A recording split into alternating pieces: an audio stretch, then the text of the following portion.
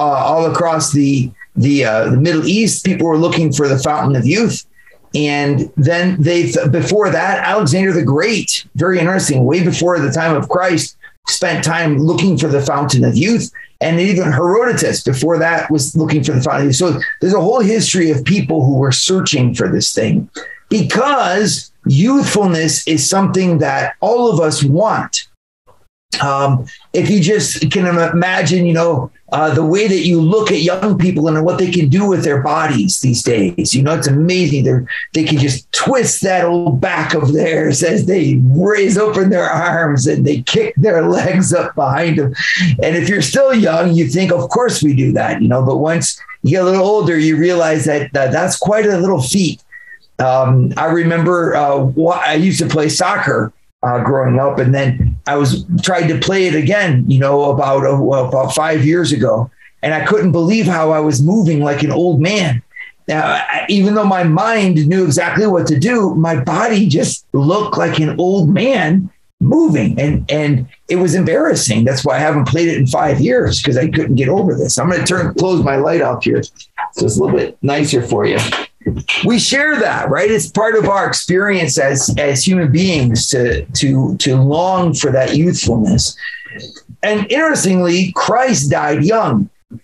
He died when he was 33. The Virgin Mary conceived Christ young. We don't know her actual age, but it seems likely that she was in her teens when she conceived our Lord.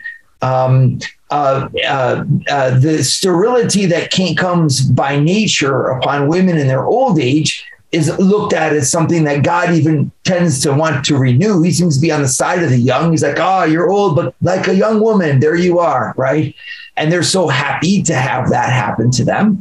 And no one complains about it. No one says, no, I'm really happy to be old. You don't really find that. Even Ebenezer in the Bible, who's one of the old fellows who gives witness in his old age, does so thinking about the young and talking about the young. Oldness is, of course, held in high esteem. You can find many different quotes in the Bible about the elders and how good that is. But so too is youthfulness. And the elder honor given to elders is given to those who are wise. And what we honor about the elders is that they know things about God. What we honor about young people is that they are strong, and it's the place of combat. I'm thinking of 1 John, where it says, I speak to you, fathers, because you know the one who is from the beginning. And I speak to you, children, because whatever. And I speak to you, young men, because you have conquered the evil one.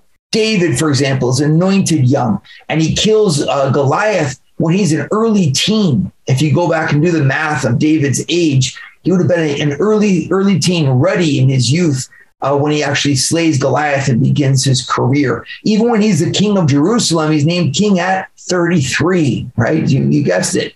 So there's a real emphasis in the scriptures. Again, there's lots in there that honors the old, but never for being old. It honors the old for being wise.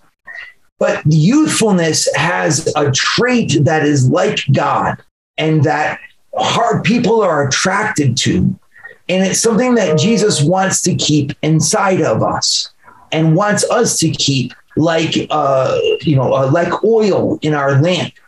And you can see this, for example, in the book of Revelation, where it speaks about blessed is the one who overcomes, the one who conquers. And it's, of course, held in the tradition of St. John, one of the apostles, actually being young. That's why he's never portrayed with a beard, because he would have been called when he was a young man. It's one of the reasons Thomas Aquinas gives for St. John being called the beloved, is that he would have been called the beloved because he would have been the youngest. Also, you have the special love that God has for the tribe of Benjamin. Oh, you least of all the tribes of Israel, from you shall come forth, the Messiah. So this idea of Bethlehem, and the tribe is Benjamin. Benjamin, which is the smallest of the tribes, the littlest one, the last of the tribes, has a special love in the heart of the Father. So again, what does this mean for us, and how do we find this fountain of youth that people sought for? What is the secret to staying young in our love? I think, again, if you think of in the book of Revelation chapter 2, where the correction to the church, where the Holy Spirit says to the church, you have lost your first love. Repent from where you have fallen, right? You have lost your first love. Repent. So that first love, that freshness of the springtime, that youthfulness of soul is something that God looks for and wants for us. First of all, you could ask why. Why is it so important? Well, I think it's so important because God himself never ages. He remains always you can't even use words to describe it, but properly speaking, God is always young because he is always new. He's ever ancient, ever new, right? And so it's, of course, a contradiction for our human mind because we can't think outside of time. But God is outside of time. He is eternal.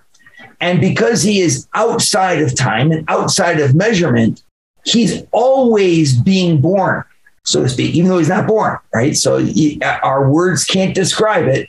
The closest thing you can get to God is a spring of water coming up from the earth. And I had an experience of this that I'd love, if you're bored right now and you're not watching on your webcam, you can Google an image of Big Spring, Missouri. I got to go to Big Spring, Missouri, and guess what I found there? A big spring. If you ever get to go to Big Spring, it's amazing. It's probably 10 feet in diameter, and it's just pure water coming straight out of the ground. I mean, it's a big spring, but it's beautiful, and a river flows right out of it. What's so amazing about Big Spring is that it's always old, but always new. It's an image of God. You look at it and the water is flowing right out of it, but in it, it's new. And that newness is captured in the spring. That's an image of God. God never gets old. He never grows old. He always is in that gift. Now, what else is therefore always in that newness of the gift? It'd be the Holy Spirit, right? So, of course, God, the Trinity himself, is always, but the Holy Spirit flows forth from the union of the Father and the Son. And you can't even really say that because, again, in time, that means that there was a beginning and then the Holy Spirit flowed forth. But it's an eternal, God is an eternal mystery of motion that never moves. And just meditate on that for a moment because it's so beautiful. Go back to that image. Big Spring, look it up, watch a YouTube video of it. It'll blow your mind. Water coming out of the earth. And as it comes out of the earth, it's replaced instantly. It's forever in a self gift. Well, that is the Holy Spirit in the Trinity. He is eternally proceeding, and yet he never leaves. But I'm not going to focus on the never leaving. It's that he's eternally proceeding. So God's very mystery is a mystery of giving forth. They use a term in Latin, spiration, for the Holy Spirit. And that's, of course, awesome, but it means nothing in English. But to spirate. And it's funny because when you read the English translation, I was going to turn around and grab my Summa, because when you read the English translation, that's what they use. They say it spirates, the Holy Spirit. And you're like, that's not even a word. But theologians don't care about you or care about me, right? They just care about themselves, saying words that no one understands. They don't care about me because then they put me in front of you and they're like, you better entertain them and keep their attention while you talk to them about the spiration of the Holy Spirit. You're like, this is not helping. But the word comes from the Latin word sphere, which means breath, breathing, like inspire or expire. To breathe out, to breathe in. When you're inspired, you go inspired, right? Well, the Holy Spirit is breathed out. He spirates from the union of the Father and the Son eternally, which means the Holy Spirit is eternally new. Just like the Son is eternally new. this day I have begotten you. It's right in the letter of the Hebrews. This day I begotten you. Wait a second, like you're eternally God. He's like, that's right. Every day I've begotten you. But then again, you're never begotten. You're the unbegotten begotten. Welcome to the Trinity. But if you see that, you have the Father, if he begets the Son, eternally becoming a father for the first time, whose son is eternally being born, even though he's not, right? He's not. But then again, there he goes, right? The Son eternally, and the two of them giving forth the Holy Spirit eternally. What it's telling us is that God himself is a mystery of youthfulness. So when we talk about youthfulness, we're not talking about immaturity, obviously. So the youthfulness that we're looking at spiritually is not that we all be little kids running in the fields and just so happy without a care in this world. No, but it means that we haven't grown old in the sense of having missed the core of who we are. Youthfulness in the spiritual life looks like someone who is solidly in their identity. If you want to know, so what is he talking about? What does youthfulness look like? It looks like you centered in who you are. When now you can go from your marriage, for example, and you see what that looks like. It's your first love. When you guys are doing well, and not just well, but when you have those moments where your marriage is actualized and fresh, see, youthful images, and where the two of you are of one heart, right? At those moments, it's almost like you give birth out to your identity. It's like, this is what I was made for. I was made for you. And the two of us are living what we're supposed to be living. And there's an energy, there's a freshness. If you describe youthfulness, you'd use those terms. There's a strength, there's a joy, there's a peace. But if you were to go beyond the description and say, where does it come from? It comes from the two of you being where you need to be, where you're supposed to be, i.e., realigning all of your actions based back onto your identity. So we are, the two of us, living a marriage that comes from this original source, this love that right now is present and actualized, and it's there, and it's right in front of us. And if we can, the more that we can stay close in that love, and the more that our actions are natural, funny, wonderful, life-giving.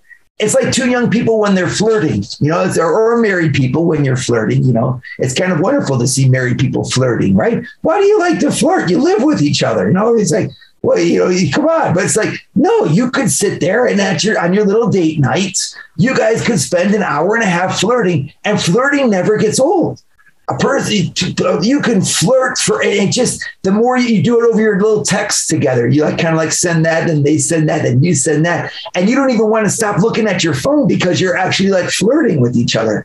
And what is that, right? That's what I mean by youthfulness. It's nothing to do with bodily age. It has everything to do with you being at your source, being at your core.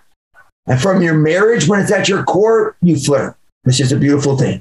When a family is in its youthfulness, it's like those Friday nights when you watch just the perfect movie and everybody's in that movie and you're all just vibing together and laughing at the right time. And the kids are just kind of silly, but it's a wonderful silliness, and it's not even a bad silly. And you're just like, we don't ever want this night to end. And the kids fall asleep right there underneath their little blankets on the floor, and dad gets to carry them up and put them into bed. And you're like, there was no time. When you no longer notice time, you know that you're doing something right. But where does that come from? That's the description. Where does it come from? It comes from you being in your identity. You leadership of your family was just perfect. You stopped what you were doing. You rented just the right movie. You bought just the right ice cream. The timing of the day was just right. And you governed and watched that and created that evening so that your kids and your family could all just be yourselves. See how the youthfulness is linked identity, core, who you are. You heard me say all those things. And when you're aligned, your actions are flowing like a river from the big spring. And in Missouri, you can see it. The big spring's coming up and they dug it. They made it real nice and clean. They dug the ditch and the river's just going like gallons and gallons of water just flowing right out of this thing. And that's the picture of youthfulness. When what we're doing now comes from who we really are, what we're doing now feels youthful. Right? So the spirituality of youthfulness is one of learning how to defend and promote our true identity. Say that again. Spirituality of youthfulness comes from defending and promoting our true identity. So what's the secret of the fountain of youth? So the fountain of youth is the Trinity. Fountain of youth is God. And when I can encounter God in truth, I mean, when St. Paul encountered Christ, scales fell from his eyes, like old age, right? When I gaze upon the Trinity, when I see God, the weight of the day disappears.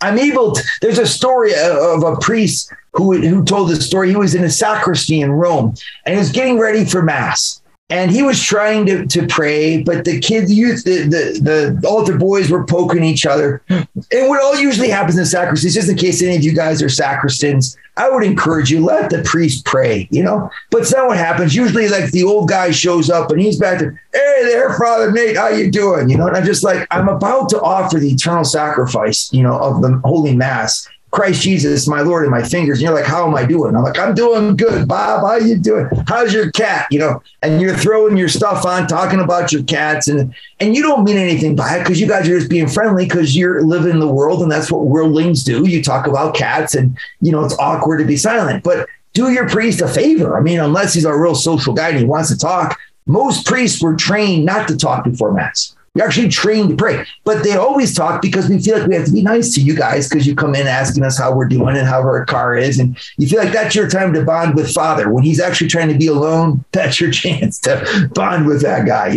Don't do that. Instead, just kind of pray with him because it's actually a real deep and intense moment where you see a man preparing to lay down on the altar and self-sacrifice himself. It's pretty intense. So that being said, that's usually not what happens. So don't feel bad. You're just like everywhere else. I usually stay in the car a little bit longer and get myself focused in the car so I can go in the sacristy and be nice to people. Because if you're not, then people are like, oh my gosh. And they go out there like, Father is such a jerk. He's back there, blah, blah, blah. You think he wants to pray or something? I mean, what do you think we are? He doesn't love people. People are pretty tough on this priest. So we're out in the car praying, or you go to the bathroom, you're like, excuse me, I need to use the restroom just so you can pray, because everyone's back. So this was happening. Everyone's dancing around, poking each other. And so this priest, he was just like, I didn't know what to do because this is just, so he just bowed his head and started to pray. And he said it was like a ripple went out from him through the room. And progressively, everyone else in the room began to pray. That's youthfulness. When you pray, you pierce through all the drama, all of the stress, all of the anxiety of your life. And you encounter the one who is over the whole world. And, all of us have anxiety. All of us have a hard time sleeping. All of us have terrible threats from our health. We're overweight. We're worried about our job. Our new manager's a jerk. We're going to lose our retirement. You're going to lose your good name. Someone's going to accuse you of something, and maybe they're even right, but even if they're right, they're wrong. Cause it was 15 years ago, but that doesn't matter. Right. And you go, and you're just kind of thinking I actually did this, in my house and I didn't declare it on the form. Are the people going to come back and they're going to get me? Even after I sold the house, I should have, but I couldn't declare. We had to, the taxes you didn't pay. Right. And you just live, and some of you carry these burdens around for 15, 20 years, and it's just there. It's this monkey on your back and it never lets go. right? It'll make you old. Right? It'll just sap you. You're no longer living from your identity because your identity's been clouded over by something else. And you've just kind of let it because you don't know what to do with it. So I'm living kind of like not. And we apologize by not shining. Our lives lose their luster of youthfulness because we've been assailed by terrible things that have just slugged us in the heart. And we're walking kind of like drudging our feet through life. Even if we don't do it physically, we do it spiritually. You'll see this in a marriage. It's kind of like, can a man once old go back into his mother's womb and be born again? Is there really hope for our family? I mean, after we pretty much set the course and we didn't do a really good job with it. I mean, and now the kids are grown and, when I go listening to these talks by the Schluters all the time and they're always, you go so peppy, but what am I going to do? Our family is what it is. That's a terrible saying. It is what it is, by the way, instead of like what it can be. Wouldn't it be like, it is something that can be better? Like, no, it is what it is. Like, what's happened to our hearts? We've accepted that there's a division between our core and our actuality. We've accepted that the river is flown from the spring and the spring is unattainable. And I'm just floating down the river of life, getting further and further away of who I really am. Life, in other words, has taken me where it wanted me to go instead of me swimming and staying in that vibrancy of saying, I am a new creation. Like St. Paul may have sinned, but his sin was forgiven. And though I may have suffered many trials, God will wipe them all away. He makes all things new, and he's made me new. And there is no condemnation for him who is in Christ Jesus, our Lord. And in fact, the Holy Spirit takes those, it makes us run and not grow weary and walk without being faint. Guys, do you believe this? Or have you accepted the old age of your spirit as a kind of prison of your past so that my present is out of my control because my past was lost by whatever it was? If someone else has come into your life and taken you in a course, down a course where you feel like you are not who you are, welcome to redemption. Jesus Christ wants to come into your life to plunge you into the Trinity, to plunge you into newness. There is hope in Christ Jesus, who says to you, though your past be like scarlet, I will make it as white as snow. I will take your sins and move them as far from you as the east is from the west. I mean, for all of its ages, has Perrysburg ever been united with mommy? No. Yeah. So it shall be for your sins. Your sins will be over in Perrysburg and your soul in mommy, and the two shall never come together again. This is the imagery that God's giving. Obviously, I'm from St. Joe's. Anyway, and all that beautifulness, that's a proclamation. I'm going to correct my camera here. Don't worry. That's a proclamation to you that's powerful from the heart of God. Right? Look into your life, look into your spouse's life. This is what's great if you're married. What a gift you have. You have someone else. And maybe ask your spouse, am I young? And be honest. Because you could be young. I'm looking at the Reinhardts there, the picture of youth over there. And say, yeah, I'm young. Yeah, well, ask your wife. I don't know, Andrew. What's she going to say? Because are you young? Meaning, are you, right? Like, are you who you want to be? When a man is who he wants to be, he becomes young. When a woman is who she wants to be, she's young. When you claim your identity, you live in that heart of that identity, you're young. Now that's really great because it gives you a little key to working with one another in your marriage. Because now you're like, okay, I want you to be young again. Where do I get that? It's by going back and finding out how I can foster your true identity and how I can liberate it. What lies are in you right now? Who has told you you were naked, says God to Adam and Eve? Who told you were naked, right? Who told you that you were dumb? Who told you were condemnable? Who told you that you didn't have a future? Who told you that your kids were out of your control? Who told you that it's too late for you to reform your family? Who told you these things? I'll tell you what God says. He says all things are possible for him who believes in me. He says all things are possible. Even a man could be born again. And unless he be born again, he will not enter into the kingdom of heaven. So Nicodemus, you're not allowed to be old, bro. You got to go back into that womb. You got to find that source of youthfulness, because finding youthfulness is finding God. So how do you do that? I want you, number one, for yourself to lay hold of hope. The source, the fountain of youth is hope. Hope means I got to live for God.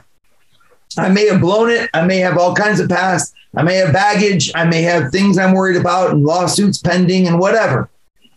But I'm looking at God who loves me, and he's giving me my name. My name is not pronounced by the mouths of the devils. My name is pronounced by God.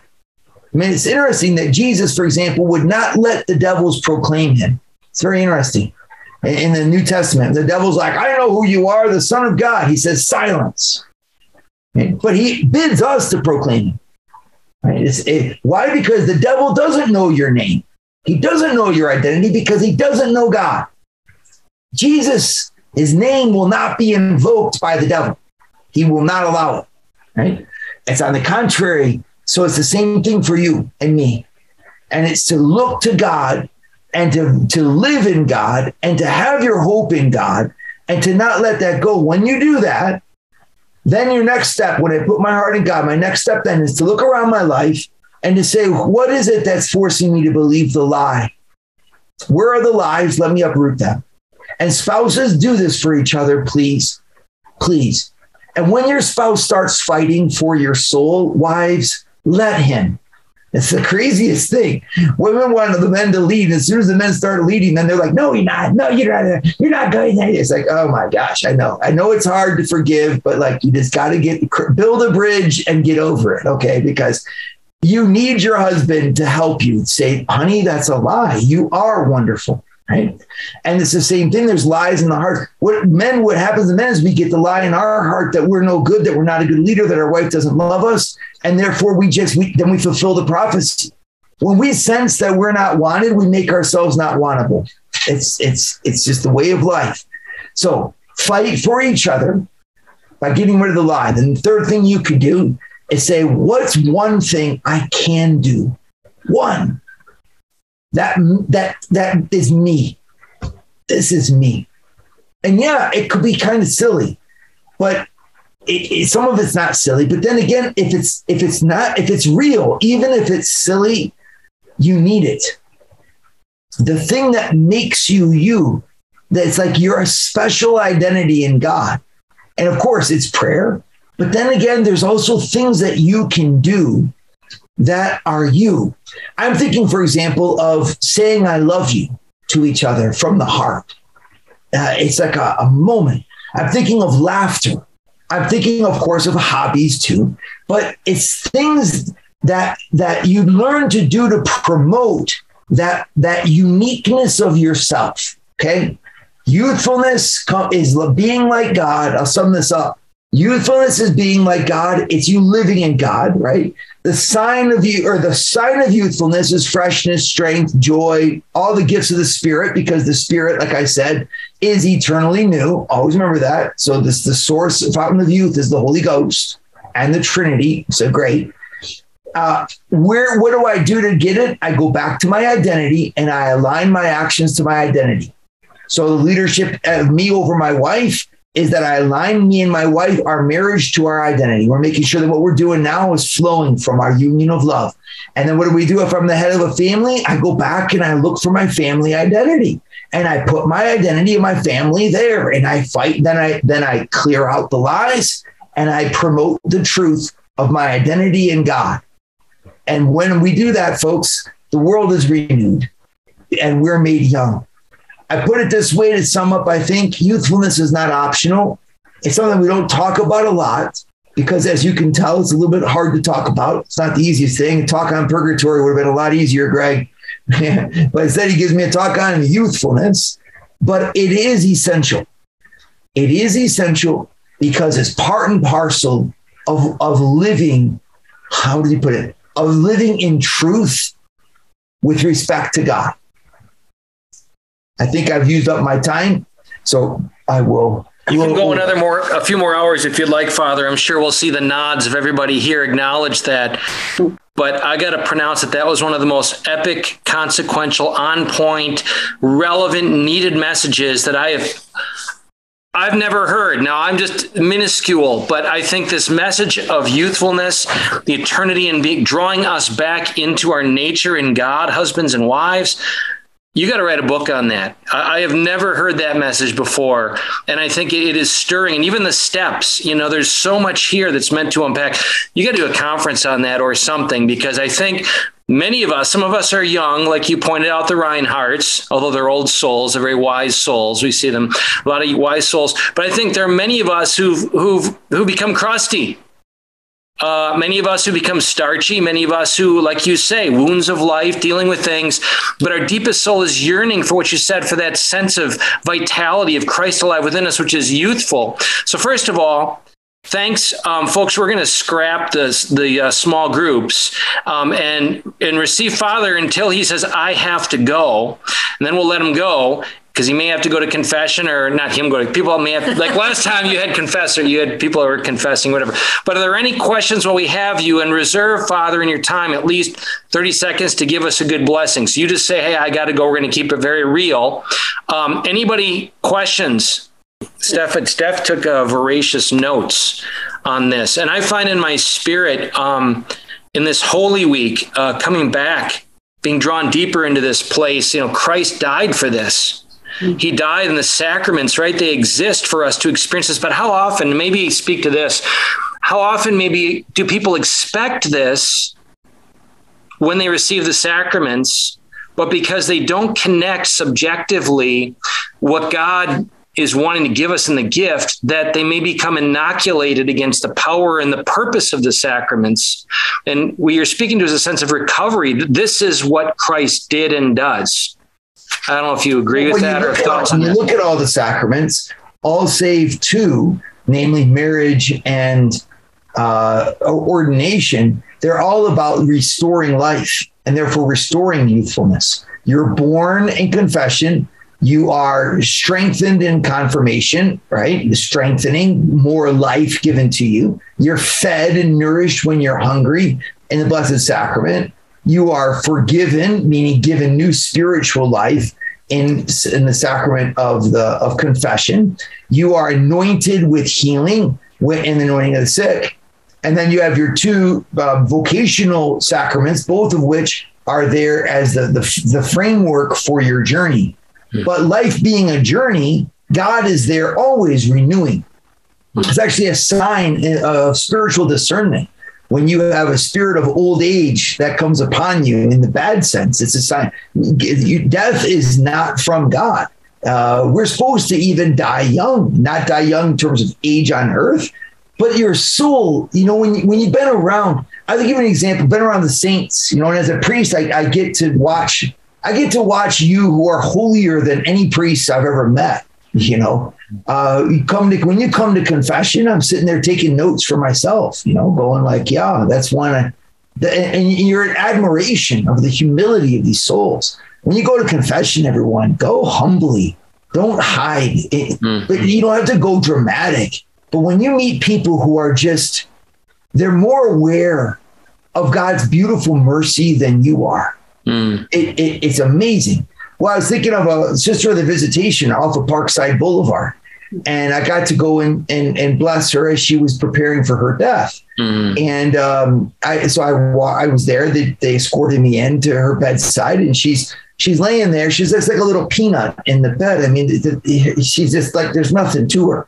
And she had a little bonnet on, and they had her all tucked up because Father Nathan was coming in, so her blanket was up to here, and she just this little head on her pillow, And I said, Sister, as I was leaving, I said, I've got a van full of young adults out there. I'm taking them to the March for Life. Do you have any message for them?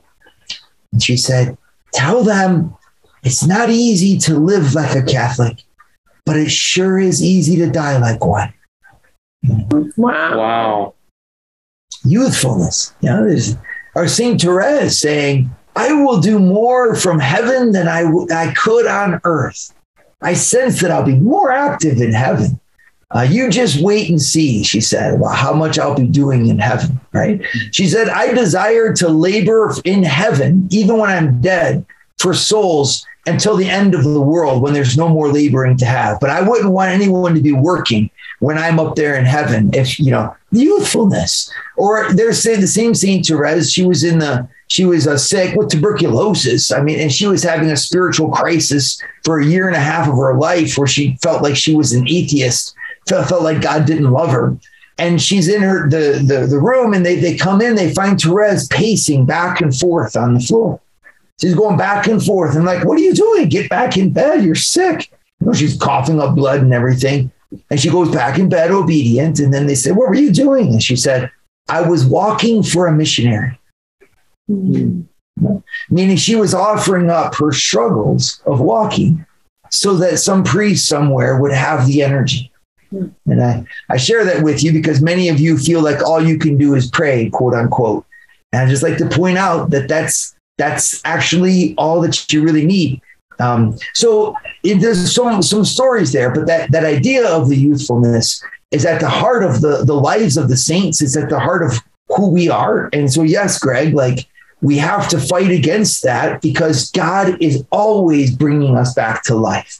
We're the ones who condemn ourselves because we listen to the spirit of negativity and the lie. And the thing is that the devil, remember the definition of the devil in the book of Revelation is the accuser of our brothers, right? So when you feel that accusation or when your wives accuse you, just easy. You know where that comes from, that spirit of accusation, because it could be right. Who of us can stand? We fall 7 times a day. Lord, if you counted our iniquities, Lord, who could stand? And the answer is no one. We are guilty. The accusation is right. The devil's not dumb. He's not making it up. He's not lying that you sinned, and he's not lying that you're miserable. He's just lying that your sin or your misery has cut you off from God.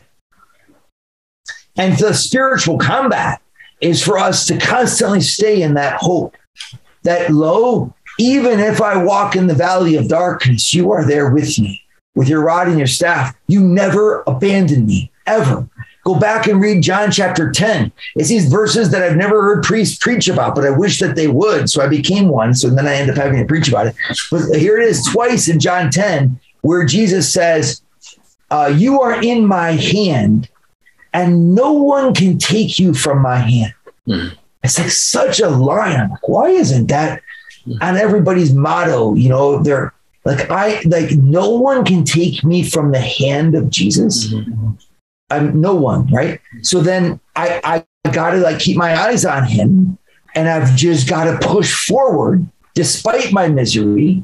But you see, suddenly, instead of, if you look at a sign of oldness in the bad sense, you would see Elijah, who crosses the desert running from King Ahab. What's the guy? Yeah, Ahab. King Ahab. And he runs for 40 days and 40 nights across the desert. And he lays down on the ground wishing to die. Yeah. This is Elijah. Right after he killed all those prophets, remember that one? He takes off running because they're trying to kill him. And he wants to die. And he lays on the ground wishing that he would die. Yeah. And so that's a sign of old age. And what happens? The angel appears and says, get up and eat, else the journey will be too long for you. Get up and eat. And there's this God who's suddenly feeding him. And I don't want you to die. So keep that in mind, everybody. When you feed on God, you push forward. You're not allowed to die. You're not allowed to quit. If you're still on this earth, it's because he's not done with you yet. Amazing. Before I ask another burning question, anybody else? Question or comment? I really resonated with what you were saying, Father, about just being beat down by the cares of the world. And so we have 5 kids that are under 9, and there's a lot of cares of the world that I feel like is just the daily drudgery can just get too much. And so I feel like I have this sense of I could just reclaim my joy. If only everyone would do what I tell them to, or if only the kids wouldn't fight, or if only this, or if only this, or if only this. And I'm just wondering if you have any practical suggestions for kind of how to reclaim that youthfulness and that joy, like in the midst of everyone is fighting or the baby is crying and we're trying to leave the house, or like just this daily, that's in the life of a mom. I'm sure there's other examples out there too, but like that daily grind, like what can we do right then in the moment, because like every morning I'm praying like, okay, Lord, I don't want to do that again today. And 2 hours later, I'm still back in the drudgery. And does that make sense? Yes, absolutely makes sense. My answer to you is that there's no hope. No, it's just that realistically, that you're not gonna be able to do it. I've never met anyone. Even Our Lady, when she was a mother, her son was sinless, so she didn't have to worry about it too much. But the rest of us, God sees. I just had that. Yeah, it says that. So what you need to do is not judge yourself so harshly, and realize that you're doing awesome. You've got 5 kids, and you're bringing them to church. That's what I heard. And so something that can help us with our inner peace is for us to accept the messiness. If you're a boss and your people, your department's a mess, right? The thing that wearies our brains is when we're like, it shouldn't be this way. It should be different. And that's actually a loss of spiritual energy, because I am where I am. And actually God's allowed my kids to be throwing up and fighting because he wants me to be there to teach them the ways. So like, I was thinking about that just today, because I just had a very long day at the office. It's 7:20. I haven't stopped yet. And I've been up since 4 a.m. and I'm going to go to 11 p.m. tonight anyway. So, and I had a really hard day, and I thought to myself, you know what? Leadership is made for problems, because that's why I'm a leader, because there are problems. If there weren't problems, there wouldn't be any action. If there's action, there's problems. And so listen, with motherhood, it's the same thing. There you are, and you're saying to yourself, like, oh, I shouldn't be having the kids screaming. I'm like, actually, no, that's why you're there. And if you can sink into that, you won't find like joy in the sense of, in this disaster, but you will find peace of saying, my job right now are these 5 little rascals, and getting them to church alive and home again alive. And if they get there and back alive, I've done my job, That's what I think. But I love to hear some other moms chip in too, because you guys are the experts. Beautiful. Patty or Doug. Okay. Hi, Father. I just wanted to see if you could talk about the grace that comes from our sacrament of marriage to help our children when they're struggling, and when we're trying to lead them as parents, and to make all things new, what God does through the grace of our sacrament. I would love to. That? What I'd challenge is that Greg and Stephanie, you guys should do a retreat for these guys where you have a priest just go through the nuptial blessing. And it doesn't have to be a priest. It could be any theologian, someone who's trained, but going through the nuptial blessing and preaching that for everybody, because man, that's what you're asking for. When you got the nuptial blessing, the church put into words the blessings that come from the marriage bond. So what you asked for is for me to talk about the marriage bond. When you're married, everybody, there's a bond, and the word in Latin is even better, vincula. And the vincula is the chain. It's the same word for chains. And it's why you have a ring, because the marriage ring is a bond. It's like I'm in shackles. Sometimes you feel that a little bit more than others, but that's just it.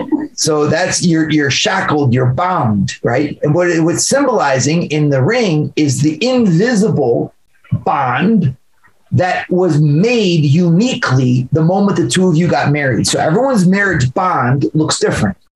It's a gift, because when the priest is doing the nuptial blessing, there's a line where he says, "Send forth your spirit."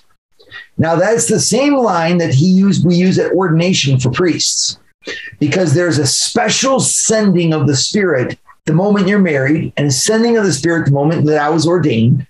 That in that gift of the Spirit, you have a new outpouring of grace. And so your bond of your marriage, that's what you asked me to describe. It's then the nuptial blessing after your wedding, your thing, the priest stands there and he gives all these graces to you. And so you can go back and find in that blessing the description of what you're looking for.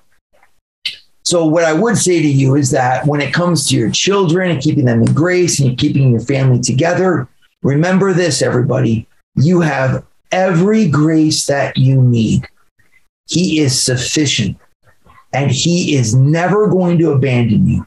You will feel abandoned though. Please don't worry. It's like our dear mom who had to leave right there. I can see because her kids were probably screaming at each other. Someone's ripped off their clothes and is running around the house. Who knows what's going on over there? But it's the same way. Like she's going to feel overwhelmed. There's just no, there's no bones about it. Well, you're going to feel like there's no hope for your marriage. The feeling doesn't matter. That's where faith begins. When I don't feel anything, I choose to lean in on Christ, and then you have to dare the impossible. So the impossible seems like a conversation between the two of you. The impossible seems like saying you're sorry again. The impossible seems like, you dare the impossible, resting on the grace because you heard me tell you what happened the day you were married.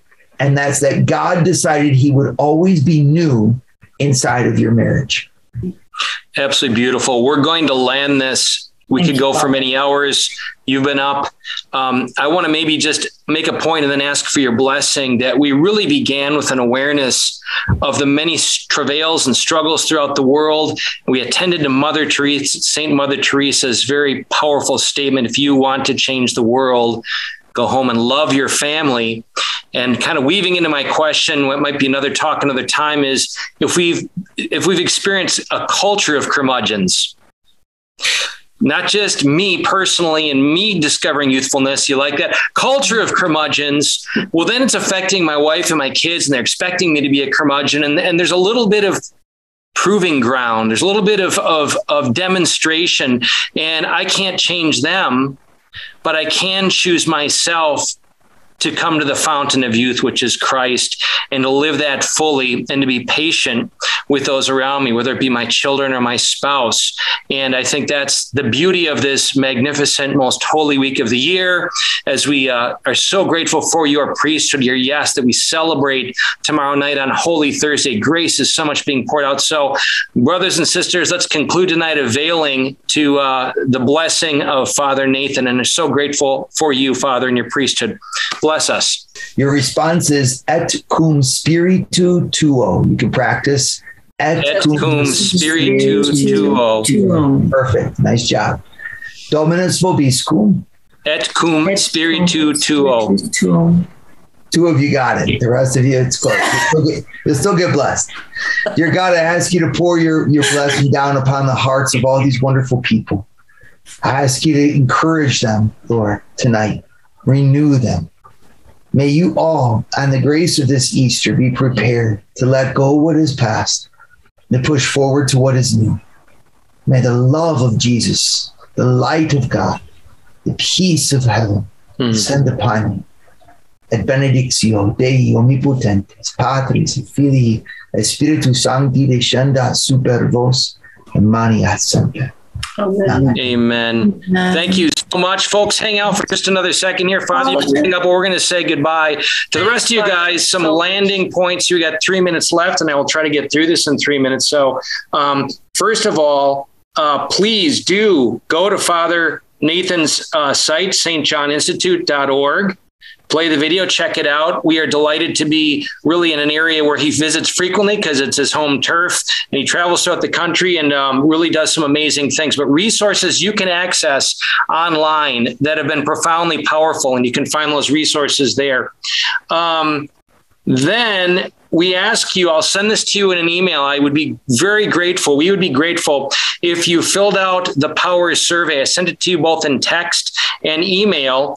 And what's that going to do? Well, number one, it's going to give us great feedback for how we can improve this. This is definitely a sandbox. I've never done it before. Tried to keep it to an hour. There are things I can tell you already know you'd change. Number two, what's next? Well, we're looking to, I'll back up a little bit. Well, it's fine. Next, we are looking to do a series on this great book, From Christendom to Apostolic Mission, with a modifier, In the Home. So we are going to have a dynamic speaker yet to be revealed who will guide us through a series on this book that has been very consequential in awakening us to understand the nature of the culture, the political, the structures around us. We are not in Christendom anymore. And in many ways, we've been acting in a way as if it is Christendom. And to understand the apostolic age, what took place there, and really be formed by that and seek the grace to live fully in an era that we can be engaging in, first and foremost, in our marriage and families, is the goal of that series. It probably won't begin until, do we say June? Probably not until June. So stay tuned for that. And then, of course, we do ask that you partner with us. The amount that we ask for, $40 a couple, as you might imagine, is a fraction of what it costs us to do this. We'd like to bless our speakers more. So whether you give to Father Cromly directly, which I do encourage you to do also, we want to be able to bless them also financially. So, but it also help us continue our mission. We rely 100%, of course, prayer is at the foundation of all of that. And you can find that at massimpact.us/partner. Finally, let's see here. Clause 6, I'm going to ask you guys to lead, since you are the patriarch and matriarch maybe of this group. I'm going to ask you to please lead this daily parent blessing. Don't forget the intro, so important, calling on the name of Jesus, Lord Jesus Christ, after the entering into the Trinity. I just make a note. We would love to see this in parishes throughout the world. There's no more formidable fighting force than grandparents and parents and godparents intentionally praying together and blessing their children, grandchildren, and godchildren. So you can find out more about that at massimpact.us/prayer card. With no further ado, let's close this in prayer. Close 6 again. Lord Jesus Christ, let your holy anointing be upon each of our children, grandchildren, and godchildren this day. In your sacred name, we claim them for you. We renounce all whispers, lies, and influences of the enemy. We pray right now that each know your loving presence, be forged in virtue, and be flooded with an abundance of your Holy Spirit to live fully their identity and mission in you, now and through all eternity. Amen. Amen. Amen. In the name of the Father, and the Son, and the Holy Spirit. Amen. Amen. Brothers and sisters, we're going to hang if you want to chat a little more, at least for a bit. 10, or is that 1? That's a 1, Linda. Thank you. Oh, it's a 10. It's a 10. It's now mirrored. I didn't know what to expect when I said youthful, truthfully. I don't think he did either. Well, such a fresh talk, fresh perspective. So you did amazing leading us all, Greg and Stephanie. Thank you so much. Thank you, Patty. Really appreciate you. Really was blessed this Lent. Indeed. Yeah, it was a great gift for us too, for a Lent. We wanted to do something together as a couple this Lent, and we never knew about your organization or anything about you. One of our children went to Ave Maria, and we were on a email list, and I just happened they shared the link just randomly one day. It was so meant to be. Beautiful. Awesome. We're so blessed. Well, God bless you all. I don't want to cut out because it's so great to see your faces, and I'm blessed by your witness and your pursuit of God. And let's keep praying for each other. Mm-hmm. The enemy hates us. We've experienced that. We do here, right?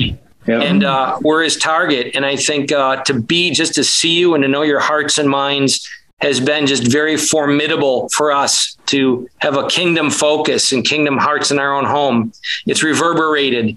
So I want to say, if nothing else, far more than that, but just to be gathered in this way has been a tremendous blessing for us. So just prayers that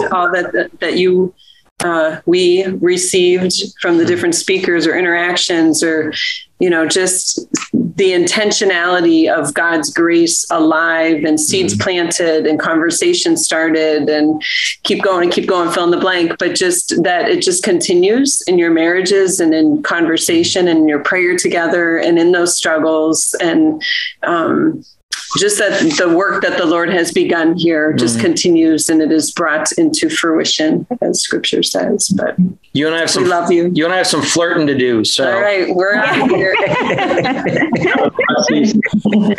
Love you guys. Have a blessed Holy Week. Let's be in touch. Thanks so much.